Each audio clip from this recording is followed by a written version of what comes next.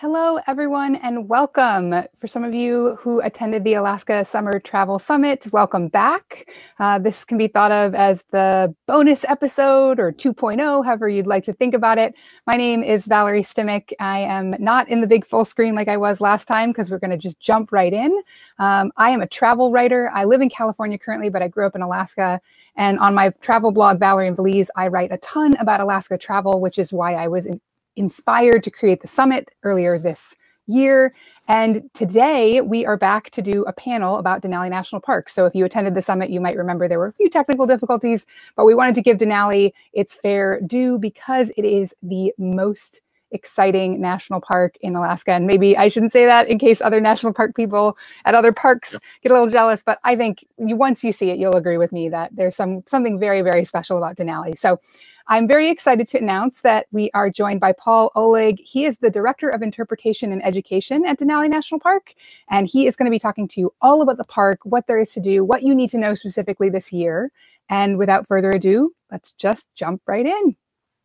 All right. Thank you, Valerie. And I'm really pleased to be here and to help everybody to plan a potential trip up to Denali this summer, which is going to be a very unique experience, a little bit different than what we normally offer, just because we are still, as we all know, very much in the midst of this pandemic. But I think that it's going to provide some really exciting opportunities that are pretty unique especially for independent travelers that are coming up, like all of you. And so a little bit about myself and kind of my background here at Denali. So I've been the Director of Education and Interpretation here for almost 2 years now. I've worked at 8 different national parks all across the country, and have lived in Alaska on and off for about 9 years. So I'm very familiar with the state. And Denali is kind of the park that drew me into the National Park Service. And so it was always a dream of mine to come here and finally be able to work in this amazing crown jewel place, this tremendous wilderness that we call Denali National Park and Preserve. So go ahead and flip it to the next slide, and I'll give a few highlights about what you can expect in Denali. What are the highlights of a visit to Denali? Obviously, Denali is huge. We're talking about 6 million acres, which is really hard to wrap your mind around. And most of it is wilderness. There's a lot of proposed wilderness, and we have 2 million acres of designated wilderness, which is federally protected at the highest level. And there's only one road in the park, one tiny little ribbon of gravel that extends 90 miles into the park to Wonder Lake and the Kantishna area. Otherwise, the rest of the park is only accessible by foot, some areas accessible by plane or helicopter, and that's kind of how people experience the park. The landscape ranges from the entrance area, which is boreal forest, so lots of white spruce and black spruce. And then as you travel further and further into the park along the park road, you go through low elevation taiga. You go through this landscape of these tiny little trees as you approach tree level, which in Denali is at about 2,500 feet. So anything above 2,500 feet, you aren't going to see any trees. And then you get into the high alpine tundra, which is dominated by these tiny little plants. You can see on the lower left picture people hiking through the tundra. And then obviously in the Alaska range, you have Denali and the other massive glacier and ice covered peaks that include North America's tallest peak, which is Denali, of course, at 20,310 feet. An interesting little tidbit about the mountain itself is that this northern view that you see in this top photo is the tallest vertical rise from the ground level to the summit of any mountain in the world. So you can see more vertical elevation gain on Denali than anywhere else, even Mount Everest, because you're starting at 17,000 feet at Mount Everest. Here you're at 3,000 feet going up to 20,000. So it's really a remarkable experience. However, I do have to provide a little caveat. that there is a group of visitors that we call the 30 percenters. And these are people who come to Denali hoping to see the mountain, but only 30% of all visitors ever get to see the mountain in all of its glory.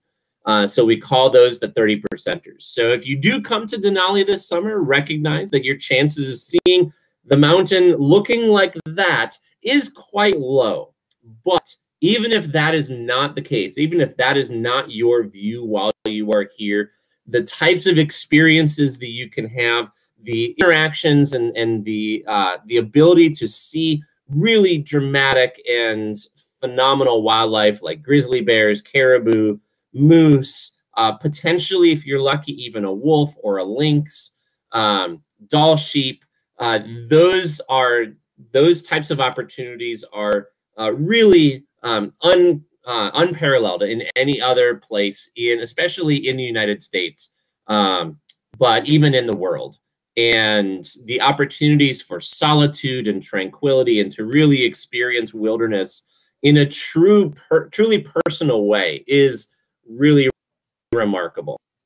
The best way to access the park beyond mile 15, which is where everybody can drive their personal vehicles to, is via the transit and tour bus system. And to access that, you can make your reservations online at reservedenali.com. And these are operated by the park concessionaire called the Joint Venture. And they offer tours that are more formally narrated experiences that can take you out to this location in the upper right-hand picture. That's the Tundra Wilderness Tour. They do have shorter options as well that take you a little bit less distance into the park. And those are driven by professional naturalists and bus drivers that give you a full program, a full experience, and a full tour, narrated tour while you are there. There are a couple of places where you get to park the bus and you can hop off for a few minutes and walk around. But for the most part, you're looking at an experience that is contained within the bus itself. There's opportunities to see lots of wildlife. You can have grizzlies and caribou and moose and Dall sheep right next to the bus. So it is a pretty remarkable experience for people to be able to do. If you are looking for something a little less formal and want an opportunity to perhaps hop off the bus and go for a hike out into the tundra on your own, you can go on the transit tours or the transit buses, which are a little bit less expensive. They go to the same places as the tour buses, since it's only one road, so all the buses go down the same road. But the transit bus is less narrated. It's more just kind of a shuttle into the park. The bus drivers are still very well trained in the natural history, and they will stop for wildlife as well as good views of the mountain if the mountain happens to be out while you are on the bus. So those transit buses, if I'm going into the park just on my own, not in my work capacity, I go on the transit buses because that gives me the opportunity to hop off and go for a hike. You can, anytime you are on the bus, you can yell to the bus driver and say, hey, I'd like to get off and go for a hike right here. And the bus driver will pull over at a safe spot and open the door. You can hop out and just go hiking. And then at the end of the day, or when your hike is done, just come back to the road, flag down the next bus, and they will pick you up and you can go back out to the park entrance. We do recommend that anybody who is interested in doing that kind of experience, that you make sure to carry bear spray with you. That is very, very important. That you familiarize yourself with bear safety as well as wilderness safety. And we have videos available on the Denali Park website, which is nps.gov/DENA. And you can watch videos on what to do if you encounter a bear, how to cross a glacial stream, how to travel across the tundra, what kind of maps do you need. It is a pretty amazing experience, but it is also an experience that you need to be very prepared for. because not only can the weather change very dramatically, very quickly, and we can get snow even in July, but you are also crossing a true wilderness and sharing that landscape with moose, caribou, and grizzly bears. So it's important to know how to be able to pass through that area without leaving anything but footprints, without taking anything but photographs, and doing so in a way that keeps you and the wildlife safe. So that's really important. But you don't have to get off the bus. You can ride the bus all the way to the Eielson Visitor Center and just go. There are a few designated trails out there, and you can hang out at the Visitor Center and enjoy that experience. For those that are interested in going to Wonder Lake, the only option right now, unless you're booking a room at one of the backcountry lodges that are private lodges at Kantishna, which is beyond Wonder Lake, the only opportunity for people to see Wonder Lake this year is by camping. By camping at getting a site at Wonder Lake Campground, or by getting a backcountry permit and going backpacking out in that area. So because of COVID and because of the limited number of buses and our reduced staffing, that is what we're not having any transit buses go out to Wonder Lake just for day tours. You will have to spend the night out there if you want to go out there. Just quickly, I do see a couple of questions in the chat that I can address right now before I get into specific COVID mitigations that we're doing this summer. Sure. Elena asks, it looks like they'll be going in early September. Is the park still open then? Yes. Actually, September is one of my favorite times of year to go to Denali for a couple of reasons. Number one, most important, no mosquitoes. The mosquitoes are all gone by then. You get really nice, cool nights. It can get below freezing, so make sure to dress very warm. It can be rainy, can be snowy, so be prepared for that. But you actually get darkness too. So the chance to see the northern lights, the aurora borealis in September, that's some of the best time of year to see the aurora, because number one, it's not 40 below while you're watching it, so it's a lot more enjoyable, and it actually does get dark enough to see them. So we do have the transit and tour buses are operating until, let me look at the calendar. The last day of the tour buses and transit buses is, I believe, September 16th. So up until September 16th, you can reserve one of those seats on the buses. And then that opportunity, anytime before that, you can still drive to mile 15. And I'll talk a little bit more about the Teklanika Road Permits that are offered this summer only, that will be available until September 12th. So Elena, that was your question. Yes, come in early September. Britt, I see your question. Is it possible to do wildlife photography from the tour buses? Yes, absolutely. I have a Canon camera that I always take with me whenever I go on the buses. The bus drivers are really good about parking the buses in such a manner that you can be able to take good photographs of the wildlife through the bus window. You can open up the windows. It's important to stay very quiet while you're on the bus, not extend any hands or heads out the windows, because it's really, really important that the wildlife don't begin to associate buses with people. So that's a really important thing. But if I've got a nice big 400mm lens, and I always take that with me, and I've gotten some phenomenal photographs of grizzlies and caribou and moose and wolves and lynx from the bus. So it is a wonderful way to do wildlife photography. I will jump in. Yes, I'll jump in here. For those of you who've been to my blog, the Denali wildlife photos on my blog were shot from buses. I think 90% of them were. Otherwise, it was in my private vehicle when I was driving in just to Savage River and back. So yeah, it's entirely possible to get incredible wildlife photos from the buses.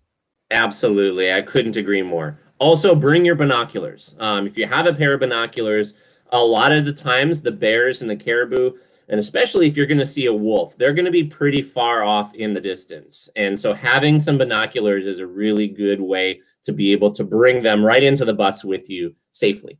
So yeah, so Britt, absolutely possible to do wildlife photography. Tony has the 30% rule. He wants me to explain that once more. The 30% rule is related to what percentage of park visitors actually get to see the view that you see on this photograph of the entire mountain, cloud-free, so this is not the normal view that you will get when you come to Denali. That mountain is so big that it creates its own weather, and typically, even if it's clear like this for a tiny portion of a day, it can quickly be entirely encased in clouds. So typically only 30% of all visitors to Denali ever see the mountain like this. So that's the 30% rule. So that's just to kind of temper your expectations. Edgard says, is the park open in October or May?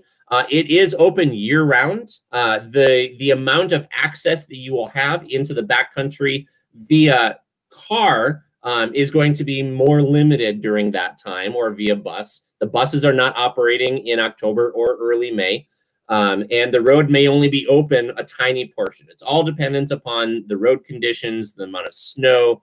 We're currently working on plowing the road right now, but last weekend we just got four more feet of snow. So the plows are going through and trying to clear that and get ready for spring. But yes, October and May is a good time to visit, with the caveat that it's going to be harder to get deeper into the park. So lots of other questions. Let me get to the COVID mitigations first, and then we can have time for more questions after that. So keep those questions coming though. So go ahead and go to the next page. So yeah, I saw some questions about, what is the impact of COVID on the transit and tour buses? So they are operating on a limited schedule. There are far fewer buses operating, this summer than in typical summers. 60% of Denali's visitors access the park and come to the park via the cruise industry. And with the cruise industry shut down this year, our concessionaire just wasn't able to hire as many bus drivers and put as many buses on the road. These buses are also still going to be filled to half capacity per COVID mitigation and COVID recommendations. So there will be opportunities for social distancing on the buses, and masks will be required at all times on the buses unless you are actively eating or drinking something. So if you do get a bus ticket, you can expect them to be filled to half capacity, and you can expect to be required to wear masks at all times on the buses. Masks throughout the park are required to be worn in any building. There are only a couple buildings that are going to be open for people to go into, for the public to enter, but masks are required to be worn at all times inside these federal buildings, and masks are required out of doors when social distancing cannot be maintained. So if you are hiking along one of the more popular trails and you're with your group, you don't necessarily have to have your mask on when you're with your little COVID bubble hiking on the trail. But if another group comes and approaches you and you are passing them, you are required to put your mask on while you are passing other groups. Or if you are in one of the visitor center areas, like the Eielson Visitor Center, which is at mile 66, or the Denali Visitor Center near the park entrance, where there's more congestion, we do ask that people wear their masks where it's difficult to maintain that social distancing. There will be limited services available in the park this summer, so be sure to plan ahead. We won't have any cafe in the park. There will be, I am hearing from the local community that the businesses in the Nenana River Canyon, right outside the park entrance, what we call Glitter Gulch, most of those will be open this summer. So there are places to get groceries, places to get snacks, places to fill your gas tank, places to get bear spray, for instance. Some of the businesses out there sell bear spray. as well as a few restaurants. And then the other option is going to be driving up to Healy for restaurants as well. So I wouldn't count on there being a lot of services available. And we won't have any food service available in the park this summer. The grill is going to be closed. Valerie, you look like you wanted to say something. I do have a really quick question, because I have been advising people of something and I want to make sure that I haven't been giving bad advice. Does that include the box lunch add-on for the Teklanika or the Tundra Wilderness Tour? Is that not happening this year? That is a good question. I believe that might still be happening, but the best way, yeah, I'm not quite familiar with that specific thing. But if you go to Reserve Denali, they should be able to mention that. I'm sure they have that in their list. If you're going to be ordering a ticket for the Tundra Wilderness Tour, it should say on your ticket whether you should expect to bring your own food or if a boxed lunch will be provided as part of the tour. So Great. Make sure to read your reservation to determine what you need to bring. Great. Thank you. And what's going to be available. Yeah, good question. And then the last thing that I wanted to talk about are these Teklanika Road Permits. This is a unique opportunity that's only going to be available this summer because of COVID, to drive your personal vehicle beyond mile 15 of the park road as far as the Teklanika rest area, which is at mile 30. So you'll get to drive an additional 15 miles to the Teklanika rest area in your personal vehicle. And these are available. The permits cost $25. That doesn't include the park entrance fee. So the park entrance fee, if you have like a senior pass or an National Park pass, you can use that to cover the entrance fee. The permit itself is $25. And those permits are going to be available for almost every day of the summer between May 20th and September 12th. So this is a daily thing. There's only going to be a limited number each day, so about 25 of these permits per day. So you're not going to see mobs of vehicles out there. It's just going to be 25 vehicles each day. So you'll still have that opportunity for solitude and the really cool experience. You will be passing buses on the road, so the buses are still going to be operating as well along this section. The timing of this presentation is really fortuitous, because the permits are available to start reserving beginning 10 a.m. Alaska time this coming Tuesday, April 20th. So starting at 10 a.m. Alaska time on April 20th, which is next Tuesday, you can go to recreation.gov and reserve a Teklanika Road Permit to be able to drive your vehicle to mile 30 of the park road for a particular day. It's just a day experience. Now there are vehicle limit restrictions that are similar to the restrictions that you see if you are taking an RV to the Teklanika campground, which you can also drive to, which is 1 mile prior to the Teklanika rest area. So this allows you to drive 1 mile farther than the Teklanika campers get to do. But I think the limit is 40 feet for an RV. So we won't allow any RVs longer than 40 feet. But I think that will cover the vast majority of RVs that anybody is able to reserve to get out there. And I do see one quick question that's a super easy one. There are no bathrooms on the tour and transit buses. They are very much school bus style buses. And they do, however, have restroom breaks very regularly along the tour. And so there will be pit toilets. We call them SSTs, or sweet smelling toilets. That is the technical name, by the way, of these toilets in the park, is sweet smelling toilets. That are at some of these rest areas along the way. And you will be amazed. They are the sweetest smelling pit toilets you will ever use. So they're just delightful. So yeah, those bathrooms and those rest areas do have those pit toilets. There is no running water out there. So bring all your own water and any food and beverages that you might want to take with you along that. So I think that covers the big highlights for COVID. It covers some of the big things that you're going to be able to see in Denali, and some of the expectations that you can have coming in to the park. The park is not going to be as crowded this summer as it normally is because of the lack of the cruise industry operating this summer. So if you want to experience Denali in a way that isn't mobbed by the 500,000 cruise passengers that descend on the park every year, this is going to be the time to do it. This is going to be the summer to experience that. We are expecting more visitors than we had last year. Last year, we only had 60,000 visitors come to the park. Usually we have 600,000. We are expecting significantly more than that this summer, hopefully. We're hoping that visitors come back and come enjoy this park. But we won't be seeing the normal numbers until the cruise industry begins again. The experience is going to be much less crowded here in Denali. Yep. So.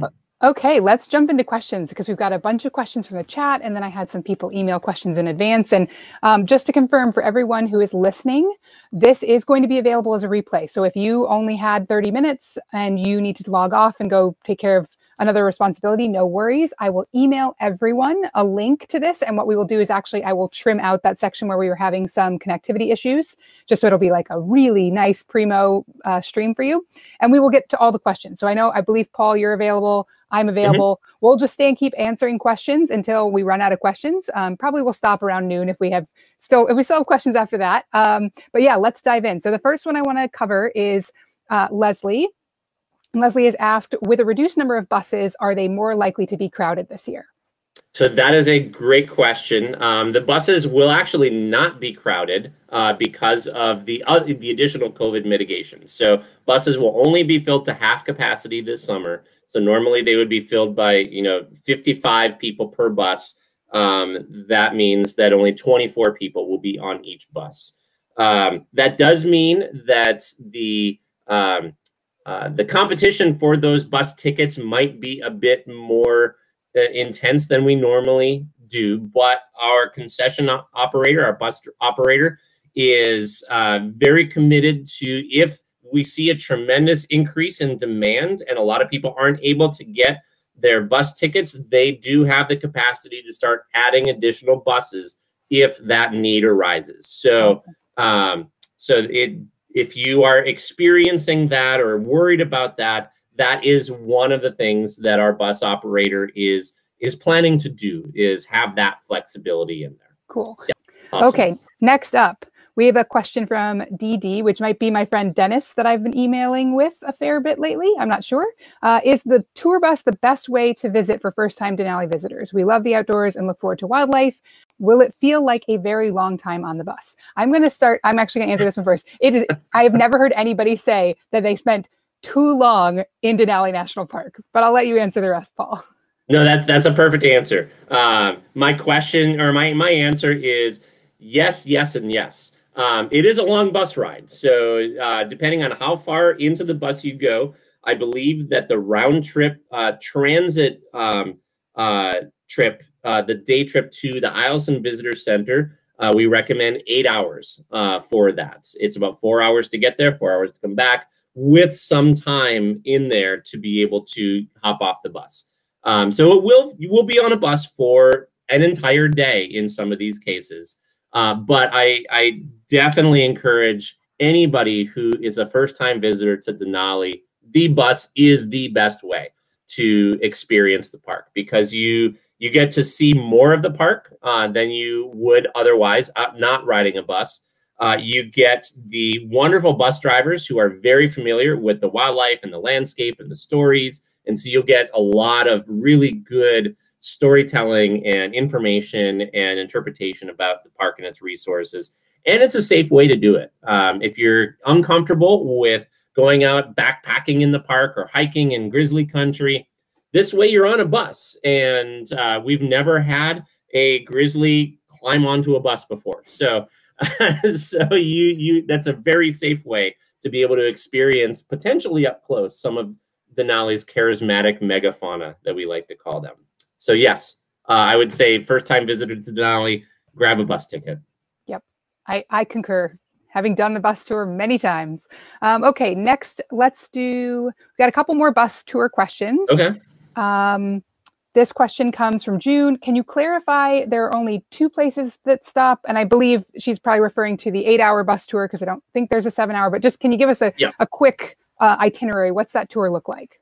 Absolutely. So the tour buses and the transit buses are pretty similar, but there's you have more time, more options to hop off. Like if you're on a transit bus, which is the shuttle option, yeah, when the bus stops anywhere, that bus that you are on is typically only going to stop for about 15 minutes at the Toklat rest area, the Teklanika rest area, and the Isles and Visitor Center is usually about 30 minutes for that bus. But you can hop off and go for a hike and then come back and hop on another bus, any other transit bus, as long as there's room for you to do that. So that's that flexibility. And the main difference between the transit buses and the tour buses is that you can hop off one transit bus and then hop on another one. So you're not limited to the bus that you rode in on. If you are on a tour bus, the tour buses stop at all the same places as the transit buses, with one addition, and that is actually 2. There are 2 additional places that the tour buses stop at, depending on the tour. The first one is at mile 14, which is Primrose Ridge, which can have a really wonderful view of Denali. And then that bus will then stop at the Teklanika rest area for 15 minutes. And there's a nice deck platform that overlooks the Teklanika River. Great place to see wolves and caribou and grizzly bears. From the safety of that deck up on the ridge, and there's the sweet-smelling toilets right there. And then the next stop for that bus will be the Toklat rest area, where again you stop for 15 minutes, and you are along the Toklat River, up above all the trees. You don't see any trees up there. You're up in the tundra. There are again the toilets are there for everybody to use. We also have a park store that is run by our nonprofit partner, Alaska Geographic. So you can purchase some little souvenirs, some convenience items there at the Toklat tent. And then if you're on the Tundra Wilderness Tour, you continue on to the Stony Hill Overlook, and you have 15 minutes there. There are no restrooms at that facility or at that stop, but that is that classic view of Denali. If the mountain is out, that is going to be the most dramatic view that you will have of it. And then you hop back on the bus, turn back around, and again, they stop at Toklat and Teklanika, and then back at the park entrance. So that's your typical tour bus itinerary. The transit buses stop at all those places except for the Stony Hill Overlook, but they will then continue on to the Isles and Visitor Center. The tour buses don't go all the way to the Eielson Visitor Center. So if you want to go to Eielson, the transit bus is going to be your best option. Right. And the Tundra Wilderness Tour used to go to Eielson? I don't think so. I think they always stopped at Stony Hill. Okay. Yeah. I've somehow been to Eielson several times, but that must have been, it was years ago. So it's just undoubtedly. In non-COVID years, we have tours that go out to Wonder Lake and Kantishna. Right. There's a Kantishna experience. Right. Our bus operator is not providing the Kantishna experience this year, unfortunately. Got it. Okay. Thank you. And I think that covered questions. Britt was asking how much time we get at each time the tour bus stops. So the average is 15 minutes, but it could be a little longer. And that doesn't include the stops for wildlife, which can go quite long if you got a really good shot. I mean, I remember sitting watching bears for probably 15, 20 minutes just in the middle of nowhere in the wilderness. And then and just a caveat, you're not allowed off the bus during these wildlife stops. So I don't want to have anybody to have an expectation that if the bus stops for a bear or a wolf or a caribou, you are going to be enjoying that from the safety of the bus. You're not allowed off of that bus during that stop.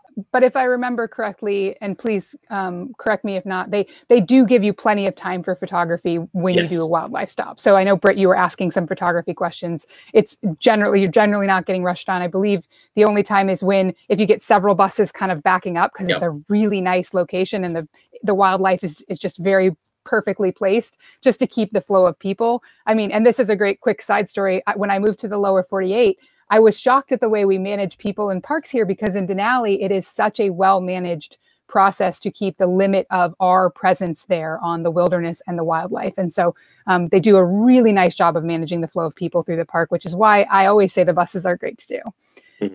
Jerry also go ahead. Well, no, I just one more thing about the buses. One thing to keep in mind for this summer, as far as expectations go, there are a significant number of road repair and construction projects along the park road that may cause some small delays on some of the tour buses and transit bus routes.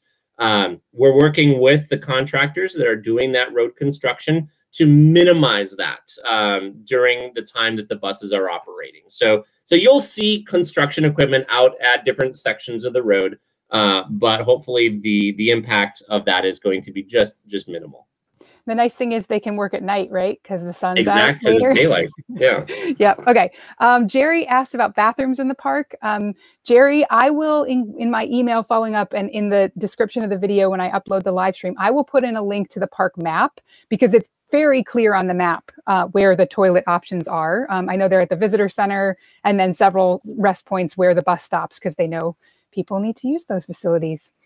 I will also give a pitch for the brand new National Park Service app that you can download if you go to the App Store, or I'm an Apple person, so I go to the App Store. I'm not sure what it is for Google or Android, but if you go in where you download the apps, look up National Park Service, and then download that. That's one app for the entire National Park Service. And the cool thing about it is that when you download it, it will point out parks that are near you. But you can also search that for parks that you're interested in planning for.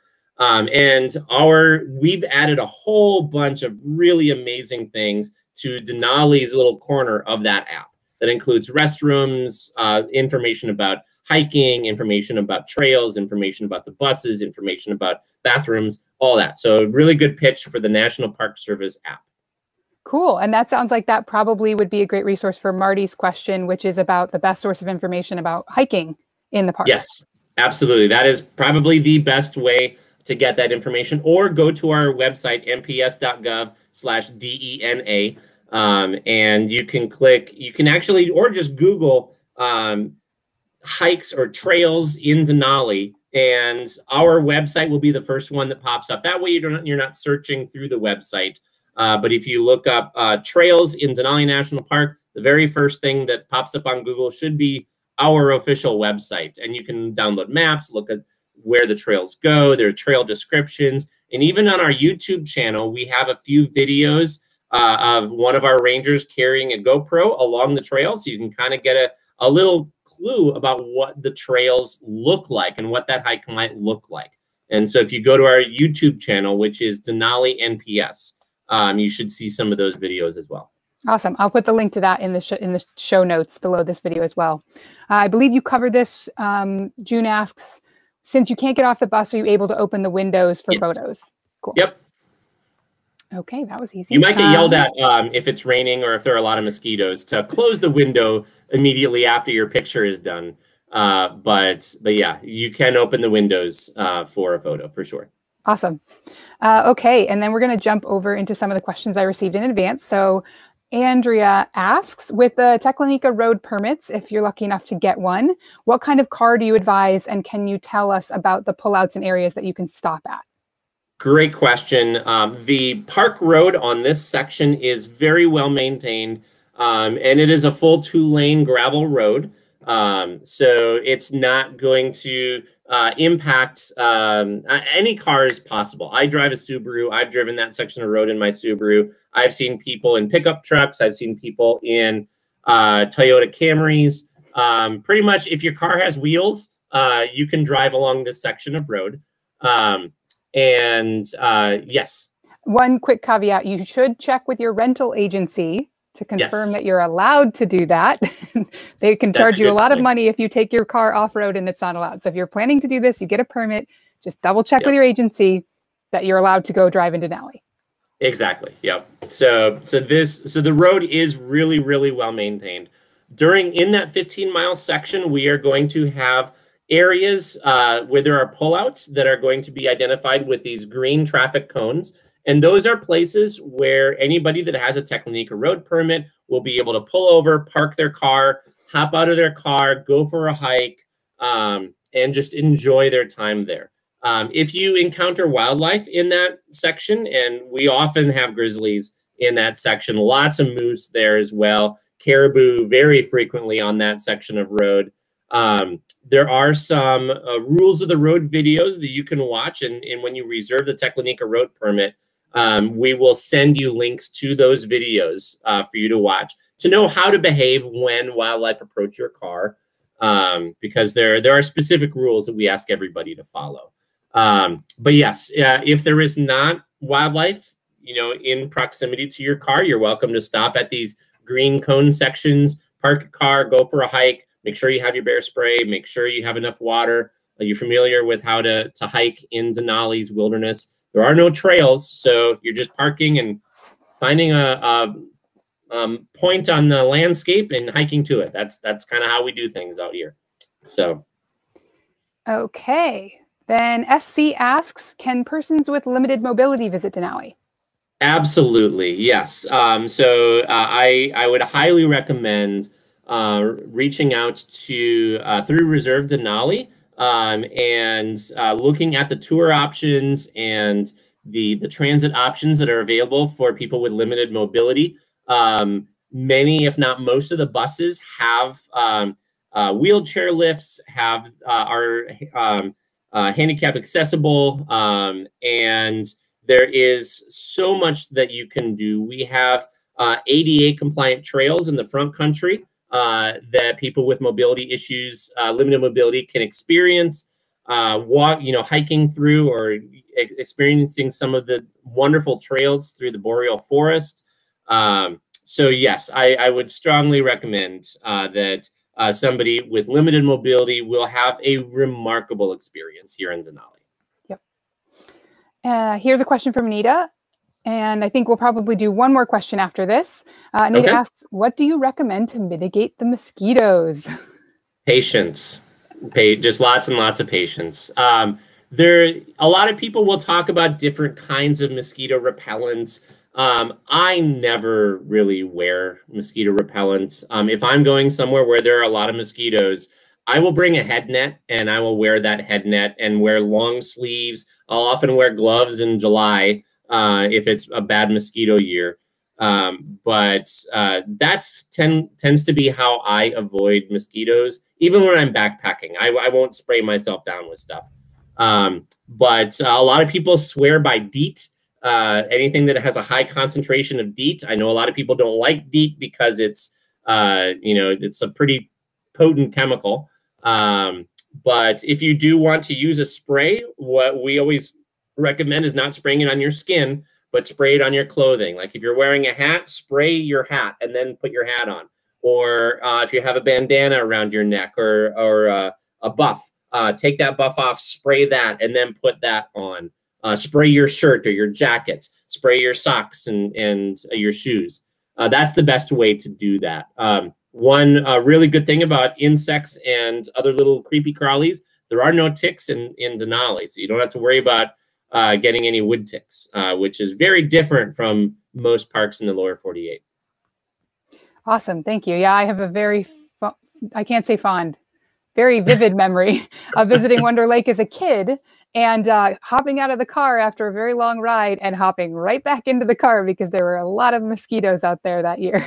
Yeah, I remember I went backpacking one summer and forgot my mosquito net and ended up having my hat with a bandana covering my face and my friend guiding me the entire way by my hand through the park because I could not stand all the mosquitoes that were buzzing me. So hopefully it won't be a bad summer. Friend. Yeah. Hopefully, because there weren't very many people last year, there won't be very many mosquitoes because they'll think there aren't enough humans there. We can hope. Okay, one last question, and then we're gonna wrap up this webinar. So Dan asks, we're gonna go a little wider now. Can you visit all 4 national parks by car and boat in a single trip? So let's establish which parks those are, and if you think it's possible to visit all 4 in a single trip. Okay, so I believe the main parks that we usually that people usually talk about are Denali, which is on the road system. Yes, you can visit that by car. Kenai Fjords National Park, which is on the road system, and yes, you can visit that by car. Only one tiny section of Kenai Fjords by car. And then Wrangell St. Elias, which is also on the road system, and yes, you can visit that one by car as well. And they also have a road that goes into the park. That is not limited. Anybody can drive down that road as long as your rental agency will allow that. The other park that is often on a lot of people's itinerary is Glacier Bay. That park is only accessible by boat or by plane. And by boat, I mean ship, not like a little puddle, not like a little motorboat. It's way out there and a long ship journey to get to Glacier Bay. So the other parks that we have, like Lake Clark, Katmai, Gates of the Arctic, all of those are only accessible via plane, typically, via airplane. But yes, you could visit Kenai Fjords, Denali, and Wrangell St. Elias in a single trip. You will be spending a lot of time on the road to do that. If you were to drive from the entrance of Denali National Park down to Seward, Alaska, where Kenai Fjords is, that's a 6-hour one-way drive on a good day. And then from Kenai Fjords to get to Wrangell St. Elias, you're looking at about another 6 to 9 hours of driving to get there. And then from Wrangell St. Elias to Denali, depending on which way you go around the Alaska range, it's another 6 to 9 hours. So if your single trip is 2, 3, 4 weeks long, yeah, it's super easy to do that. You'll spend a couple, like 5 or 6 days of just driving on the road. But if you're only here for like 4 or 5 days, what I would do is pick 1 or 2 of those parks, focus on those, really just enjoy your time in those parks. I used to work at Kenai Fjords National Park, which is a wonderful place, very different from Denali. And I've done a lot of backpacking in Wrangell St. Elias, which is a much less developed place, much less developed than Denali or Kenai Fjords. And so that's much more of a wilderness kind of find your own adventure, choose your own adventure type of park than it is at Denali or Kenai Fjords, which tends to be a little bit more organized tours that go and experience those. So hopefully that answers that question as well. Perfect. It does. Thank you. Okay, and with that, we're going to wrap it up. We have gone almost an hour. I want to thank you so much, Paul, for joining, making time in your schedule. And thank you, everybody who was able to attend. As I said, I will get a replay of this video up on YouTube. I will email it to everyone. And hopefully you can get your spot on a Tundra Wilderness Tour or maybe one of those Teklanika Road Permits this year. If you have any questions, you can drop them on the YouTube video or you can email me. And again, just want to say thanks so much and have a wonderful day. Thanks, everybody. Thanks, Valerie.